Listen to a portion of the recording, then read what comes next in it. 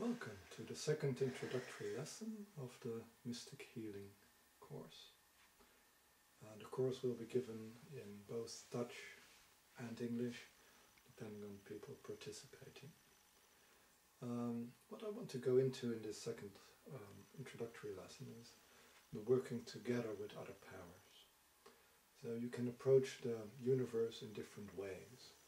You can look upon everything from an animistic perspective, or you can look upon the universe from a mechanistic perspective, and both are in a way true. So, just like as a manager, like the people I'm working with, I can see them as other people, who all have their own paths, and I can try to talk with them, reason with them, relate with them as other people, or I can basically just be a more scientific manager and say, like, I have a labor force which generates this many hours of labor, and this task requires this many hours of that specific function, and this way I will arrange my management schedule and how tasks should be fulfilled.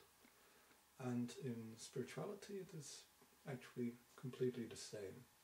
So I can see the universe as just a large collection of energies which all have different traits, all have different qualities and different quantities in different places.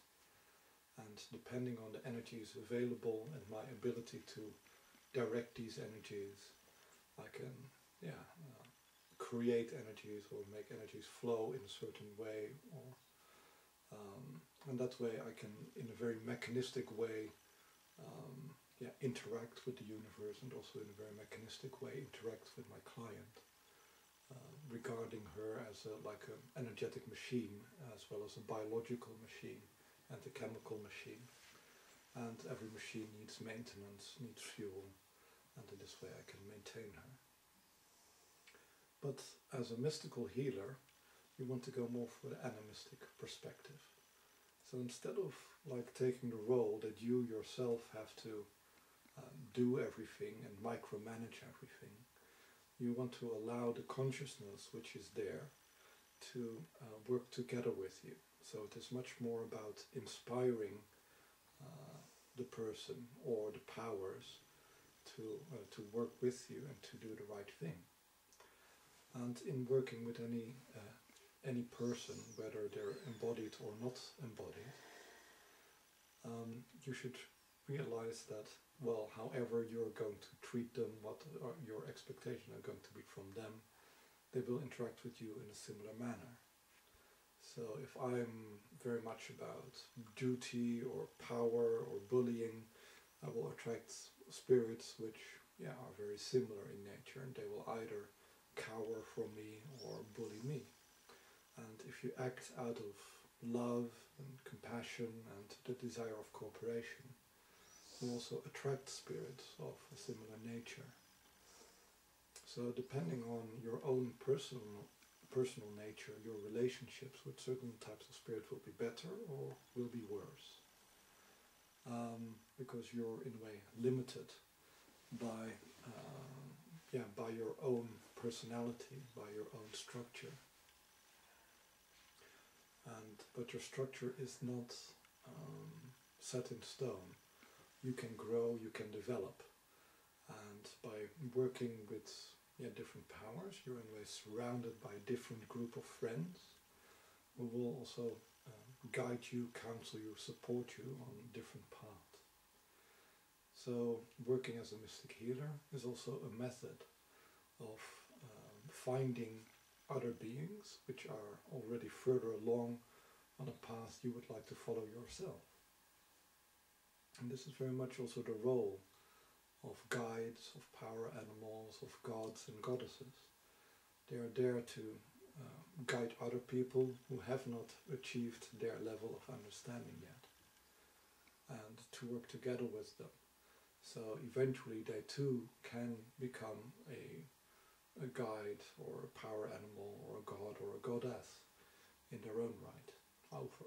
Usually this can take a few incarnations, but if you don't start working on it and you don't get with the program, you will never get anywhere. And it's also where we come to shortcuts, because the spiritual development is very, very fair. You get what you work for, you get what the energy you put in. The only difference is when do you put in the energy. So you can either pay up front, pay cash, and say like, okay, here is the money, now give me my spiritual advancement. And this is basically done through discipline, purity, doing spiritual exercises, and so, yeah, as you progress and put in more work, in a way you're also rewarded for the work you do by certain powers in the cosmos who will allow you to more freedom and more power to manifest yourself. The other way to do it is to use a credit card, to say like, okay, I'm taking all this power now, and later on I will find out what I did right or wrong, and I'll pay for it. But at least I will have the power now, and maybe I can generate more good karma, so I will be able to afford it later. So it is kind of like a risky investment which you're taking. So these are called basically the light path and the dark path. Dark path is not necessarily evil or harmful to anyone, but it is a different method of advancement, which is a lot more risky. And there are also, of course, entities which help you to follow the light path, and they usually set benchmarks like, okay, if you've done this or achieved that, or then we will allow you to move on to the next level of power. So they're in a way very much a class system where you have to get good enough grades on your report card to be able to move to the next grade. And the dark powers are much more liberal. They're much more helping us to take chances, to try things out, to be experimental in nature. They're saying to us, okay, why don't you give it a try? You would like to know magic or like to have a certain power. Well, here's the power, see if you like it. And if you like it, well, make it part of you. And if you don't like it, well, don't. So they give us a lot more freedom.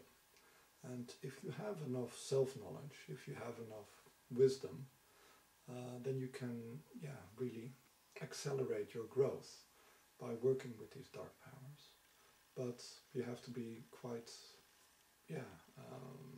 able to manage yourself well, or otherwise you will probably get into negative effects, because if the ego is too strong, then you're very likely to identify very much with the power you're acquiring, and you can see yourself in that role or as a manifestation of that power, and then you in a way go spiritually into a dead end.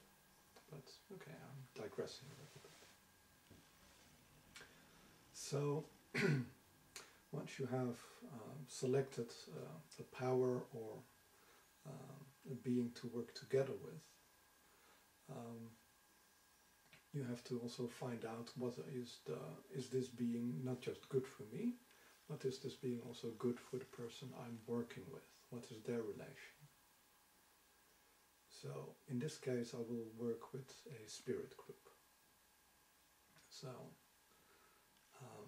first I will make contact with the spirit group myself. And this is basically done through a process of relaxation. You relax your mind, you open yourself up, and you decrease your own willpower. You allow your own will, your own personality to become less strong, so that the energy body becomes more fluid, and the subtle influences of the spirit are not blocked by your own ego, by your own patterns. And once you've reached this fluid state, you can enter a communication with the spirit group. So in this case, I will first ask the spirit group if they have a good relationship with my client, if they're willing to help her. And the happy and that they're hopeful, that my client will be inspiring to many people and help people to be more independent, more self-aware. So they feel very inclined to help her. This is always the first step you need to take, because even though you may like working with a spirit, the spirit has to be able to also understand the path of your client.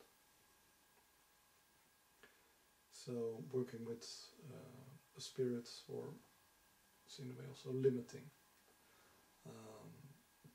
because you can only guide people on like a path which is similar to your own. If a person has a very dissimilar path, you cannot counsel them well, you cannot heal them well. So you need to be aware both of your own path and the path of your client. And if they don't match, you should tell your client, well, to go to another healer who's a better match, or to use a system or a method which is a better match. But fortunately here we have a good match. So now I can ask the spirit group for their perspective on my client. What do you think is going on with her?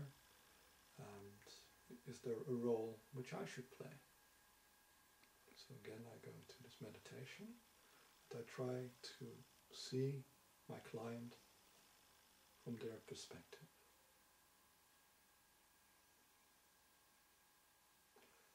So the image I'm being given is that it is like almost a spherical energy body with some parts which are very bright, but other parts which are kind of murky brown. Symbolism is a very important tool for mystical healers or working with higher powers. Every tradition has built up their own symbolism. And my own personal preferred symbolism is shamanic. So often white energies indicate creative or destructive energies, black energies are defensive energies, and brown energies are usually things which are passive, subconscious. So they often indicate talent, which are not being used yet. They can also indicate traumas, which have not been dealt with. So it's very much untransformed matter, which is still in a passive state. So ultimately what they're showing is there is a lot of potential for growth, for development, for manifestation, but this is mainly on the inside, and it is kind of like encrusted by either traumatic experiences, or it cannot manifest itself yet because the talents are not developed yet. So now I will try to ask them to give me some more insight on this brown layer which they're showing me. So I close my eyes again.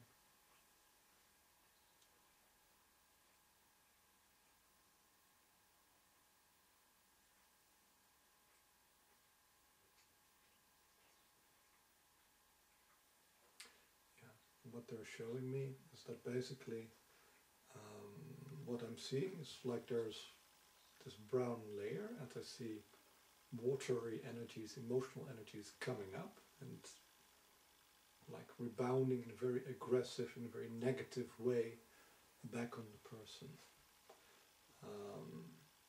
So somehow the person is harming themselves emotionally. Instead of the emotions going outward in a positive, in a creative manner, in a communicative manner, the emotions are going back inward in a destructive manner.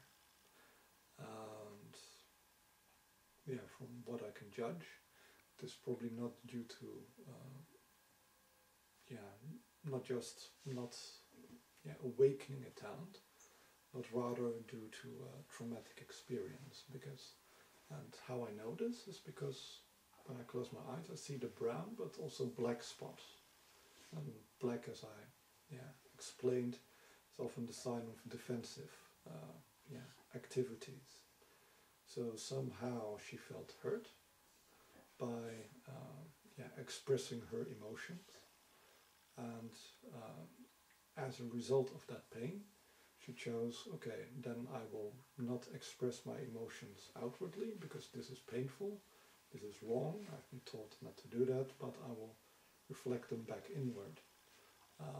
But this is in a way a choice, whether to victimize somebody outside of you or to victimize yourself. So this is an undesirable situation which I'm being shown. But it requires, of course, some talking with your client to identify the period or the persons involved with creating the trauma. And for any trauma to be resolved, there are very important steps to be taken. So there needs to be forgiveness. You need to be able to forgive yourself for doing that to yourself. You need to forgive the other people for having put you in such a situation or having taught you in the wrong way or deformed you or hurt you. Because while the anger is still there, if you're angry at yourself, if you're angry at the other person, you're in a way still in that pattern. You're not seeing yourself outside of the pattern, and the anger is in a way an affirmation. Like, I am still a victim, this is why I'm angry. I'm still hurt, this is why I cannot forgive. Or the other person is still pushing me or has harmed me. I'm still this hurt person. And this is why I'm feeling like this, acting like this. So you have to realize that you have another option. That you can choose not to be this hurt person. That you can choose not to be the victim. That you can choose to be free of this programming. And this other you, which is free of the programming, which is free of the pain, is in a state of acceptance, is in a state of forgiveness. So you need to, in a way, to switch yourself from the old hurt victim into the new person who is stronger, better, more able to deal with things for having experienced things, who has more of a knowledge of what patterns are or are not healthy for them. So, now we need to see if we can help the client to either make this pattern less strong or to move into a different perspective, or preferably both.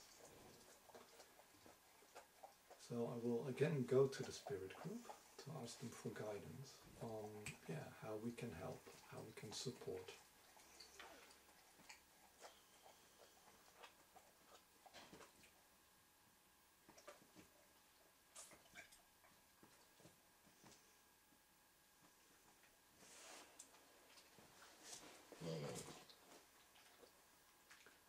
So what the spirit group is showing me is that basically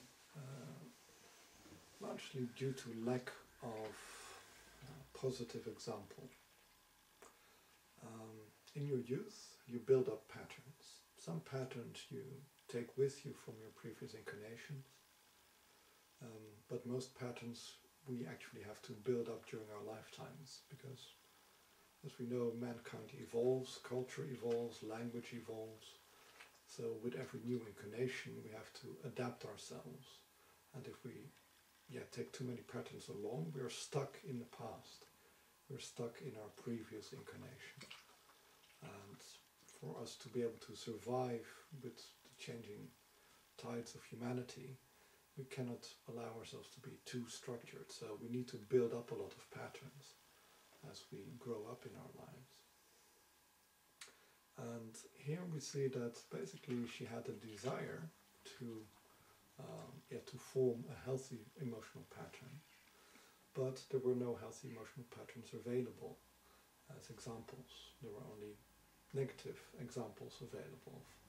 So the people in her surrounding, as she was growing up, as she was developing and building her own emotional patterns, did not have healthy patterns, did not know how to express themselves emotionally in a good way, in a safe way, in a positive way. And because she could not develop her own or healthy pattern, and you need to have a pattern to have a response or a method of dealing with pressures, she just accepted the patterns which were offered. So the important thing is to realize that she was in a way starved for the positive patterns which she was looking for in her youth, and as a result she in a way took to accepting what was available. It is like a person who has no food, who is then making stone soup, and you just put a stone in the kettle and try to boil that, and of course it's not like as nice as mushroom soup or tomato soup, but it is what you have available. And realizing that you've actually put a stone in your stomach and it is not digesting is very important, because then you can say like, okay, I need to get rid of the stone so that I can actually put in a tomato or a mushroom or something else which is more nutritious. And this, of course, requires an act of faith. You need to trust that the patterns which you want are now available, that you can now learn them, you can now incorporate them, so that it is safe to let go. And this is where it is very important to have support and help from these spirit groups, because they can provide the right events, they can trigger the right people to come onto your path or to say the right things to you, so this pattern can be built up. So we have to look first, like, can we have good circumstances? Is it possible for her to learn to overcome this pattern now, or do we need to wait with the healing? So I asked again of the spirit group, what do you think? Can we work on it? Well, partially is the answer, because building up emotional patterns is relatively slow. Changing your thoughts is quick. Changing emotions is slower. Changing your personality is slowest. And personality is very much your underlying response mechanisms, your reality filter. How do you experience your own emotions? How do you experience other people's emotions? And this is what we were trying to work on. So we can do a partial healing in this case. And we can initiate a process which will take place over several weeks, in which she will be helped to let go of her old pattern and to move more into the new pattern. So what we will do now is we will cooperate with the spirit group to create some openings so that this new information can come in, and we will kind of plant seeds to help the growth along. So it's a little bit like gardening. You take away the weeds and you put in some manure and some water and some sunlight so that the plant will grow.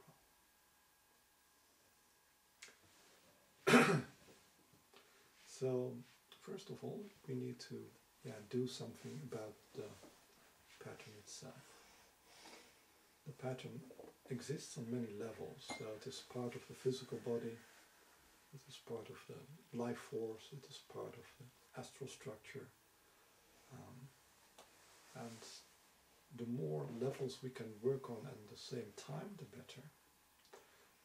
Because if I remove it from one level, it will kind of grow back from the other levels. And I can repeat it, I can remove it on a physical level or on an astral level again and again and again. And slowly but surely the process will be whittled down, because the sources of it will expand themselves in recreating it. Because ultimately the person is always looking for harmony. So the life force wants to be the same as the body, and the personality, the emotions, the astral body want to be the same as the physical body. So the inner drive for harmony can work in your advantage because it stabilizes you, but it can also work in your disadvantage because it slows down any change. So to allow a person to change, it is important to remove blockages on as many levels as possible. And because we are actually quite limited and we have a quite small area of consciousness, working together with another force which can act on other levels of consciousness is very beneficial. So I can work on releasing some tensions on the physical level, on the life force level, while the egregore can, the spirit group can work on removing it on karmic levels, on changing the aura, so that the right people are attracted and the right events are attracted to this person. So I open myself up to become one with the spirit group, so that we can act in harmony. And that what action I take on a physical level is reflected back on many energetic levels.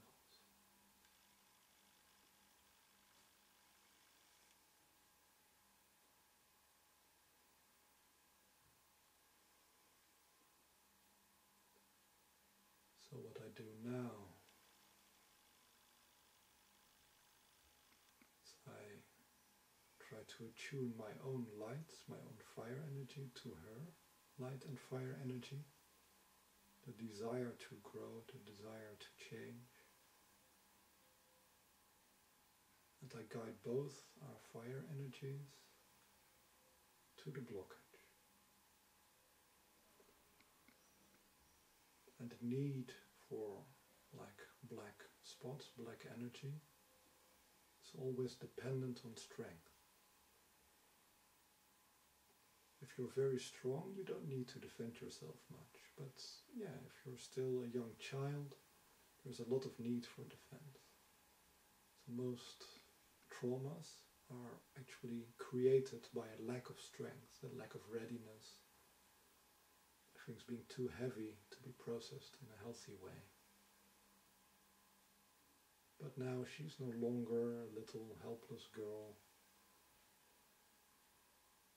She's now a strong woman, the desire to grow, the healer who is supporting her growth. And in these circumstances, the defenses are not necessary. So she needs to realize that the dangers she was protecting herself from in her youth no longer exist in the current environment. She has to come really into the now instead of reliving the past. Does that happen? The energy body starts to open up more.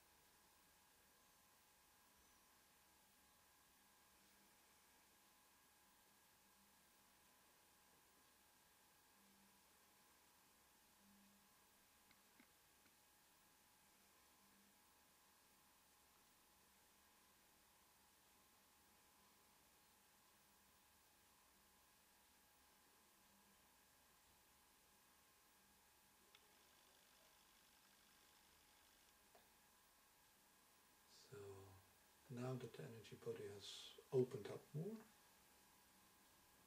there is still the old expectation. The expectation that if she shows her strength, if she manifests her emotions, she will get hurt, or other people will get hurt. And in a way, it is true. This is her experience.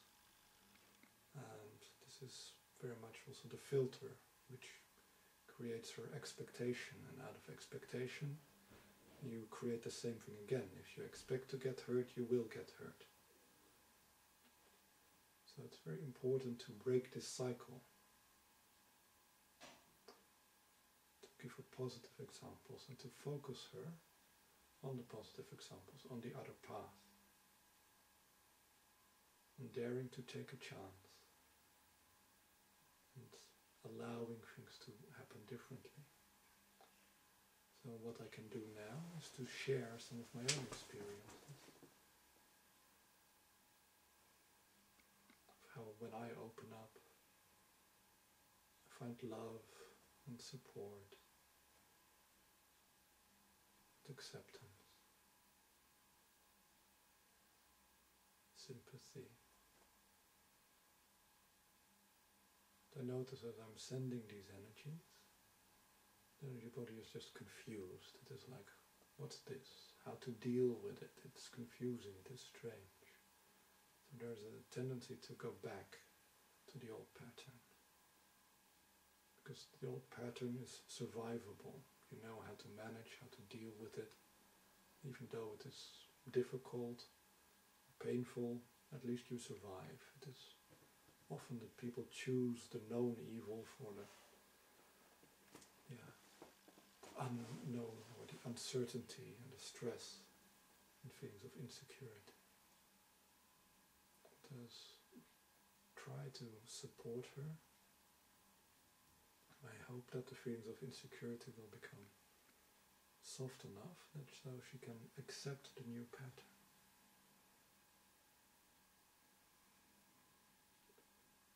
I notice also that the spirit group is working in her aura to bring examples of how things can be different in her life, but also in other people's life more forward, to strengthen the other paths which she should have taken but was not able to. Sometimes it's like being in a dark room and trying to find a little crack of light under the door to escape the darkness. Some people manage and some people don't.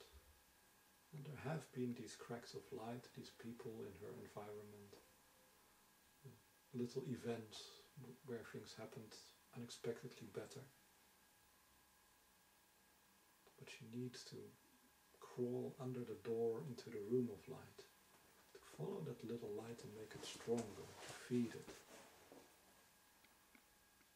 So she can step into a different life path, into a different future.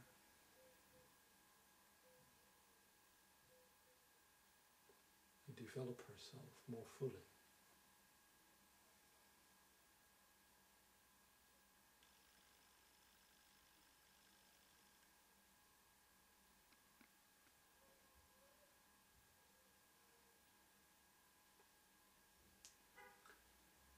Notice the spirit group is now done, so I will also finish my treatment.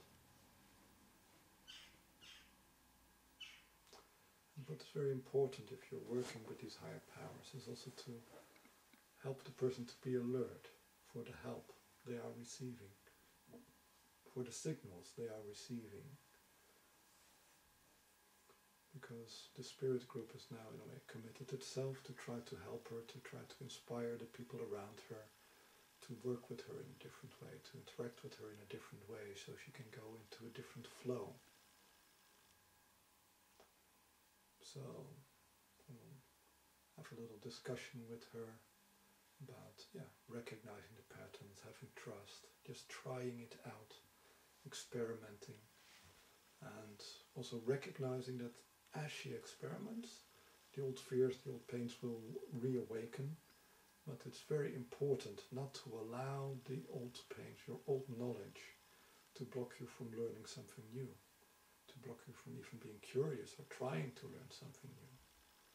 That growth is about being flexible, it's about having trust, and also about taking risks. But ultimately the spirit has allies, and it is invulnerable, it will continue, and if it doesn't learn in this life, or doesn't use this opportunity, it will use a next opportunity maybe, or a next one. There's always countless opportunities, but you have to look for what opportunity you are given at a certain point in time, because depending on your circumstances, astrologically, socially, financially, there are different things you can learn, and if you try to force yourself into a kind of development which is unsupported, it is very hard, very difficult. And by working together with higher guides, you can learn what is the most fruitful area of your spirit to develop at this point in time. Thank you all for joining me on this introductory lesson of the Mystic Healer education. I hope you will join the course, and we will work more on this subject together.